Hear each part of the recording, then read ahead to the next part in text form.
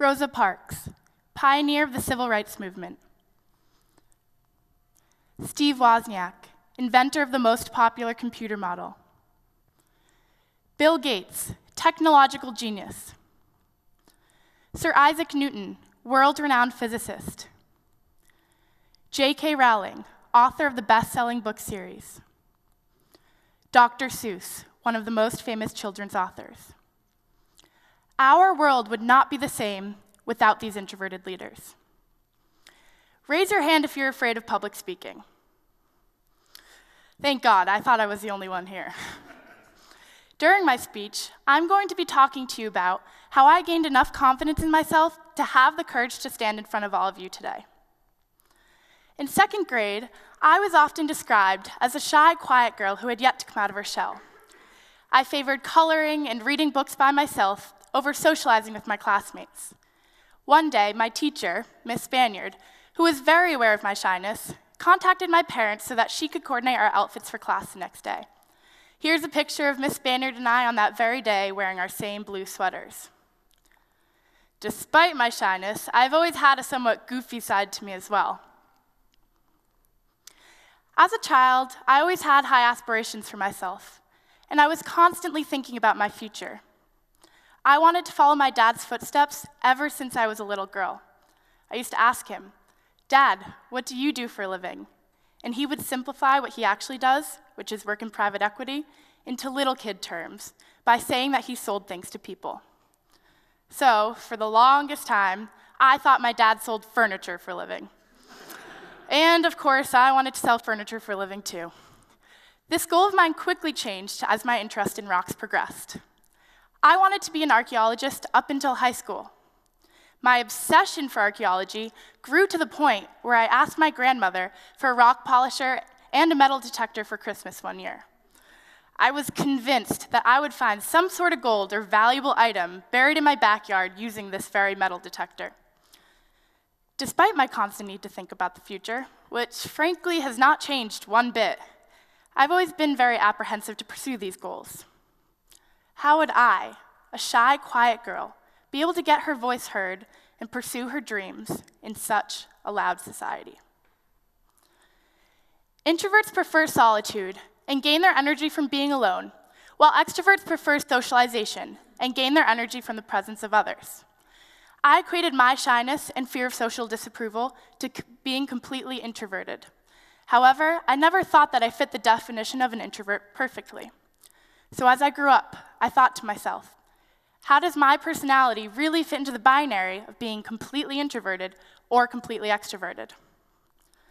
I felt uneasy about how my personality fit into this binary until stumbling upon a quote by Carl Jung, an influential psychiatrist and founder of analytical psychology.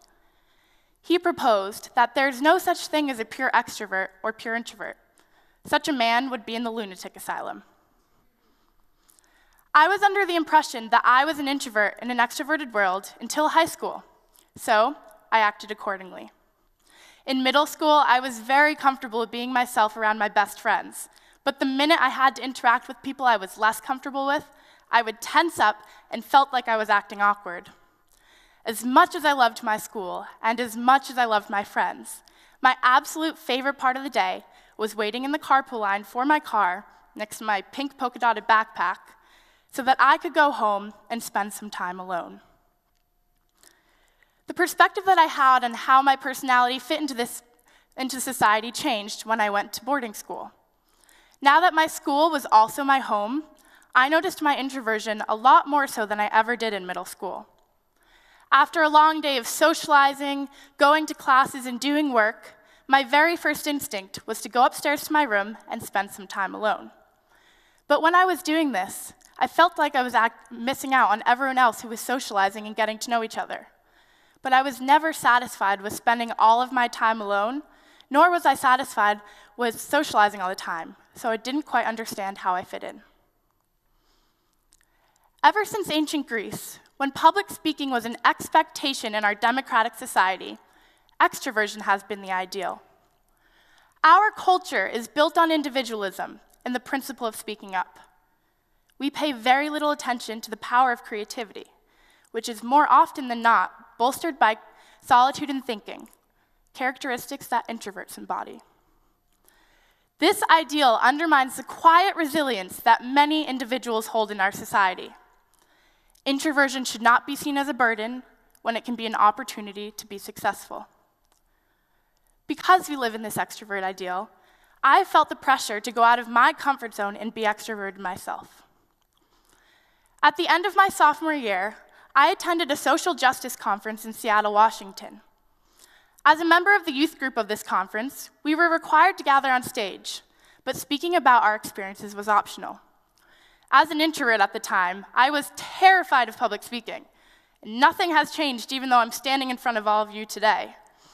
And with no intention to speak in front of the 1,000 or so participants of this conference, my body acted before my mind could stop it.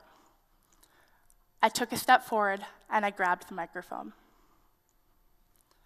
In a world that prizes extroverts, my fateful step toward this microphone was the first step in my self-imposed Introverts Challenge.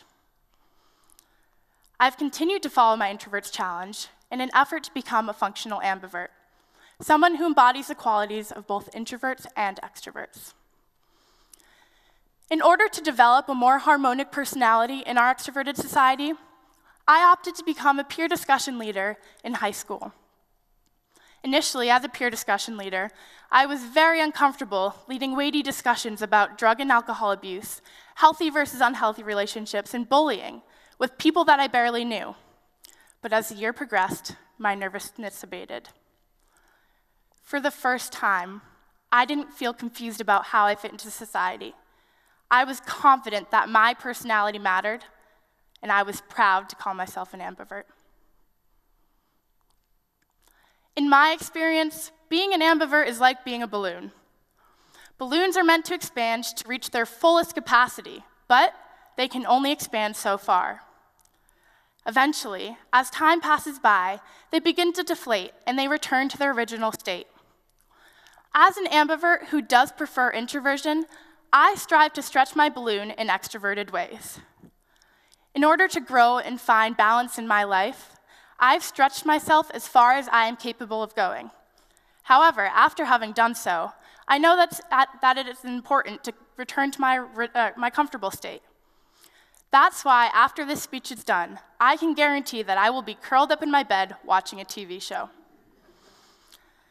I stretched my balloon farther than I ever thought possible during the summer after my junior year of high school. I continued to pursue my Introverts Challenge when attending an entrepreneurial summer study program in Boston, Massachusetts. I gained an understanding of myself that I never had before, and I began sharing my voice more frequently and more confidently. I had to create 2 business plans during this program, and I presented them in front of venture capitalists. I acted as the CEO for both of my companies, and I never felt intimidated or scared to share my ideas. I felt passionate about what I had created, and I became more extroverted through the experience. Sometimes all it takes is finding your passion in life to feel comfortable in an extroverted world. In a loud world where I used to keep quiet, my voice finally mattered and was finally being heard. My Introverts Challenge has proven to be a successful journey, and now I consider myself a highly functioning ambivert in situations that do not come easily to introverts. The balance that I found in my life was being ambiverted, and I was able to interact in an extroverted world while still being me.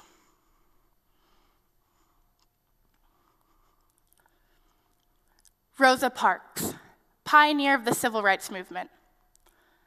Steve Wozniak, inventor of the most popular computer model. Bill Gates, technological genius. Sir Isaac Newton, world-renowned physicist. J.K. Rowling, author of the best-selling book series. Dr. Seuss, one of the most famous children's authors. These introverts show us that leaders do not have to be gregarious, extroverted, or talkative to lead. People can lead by introducing things in unconventional ways. As Gandhi famously says, in a gentle way, you can shake the world. Thank you.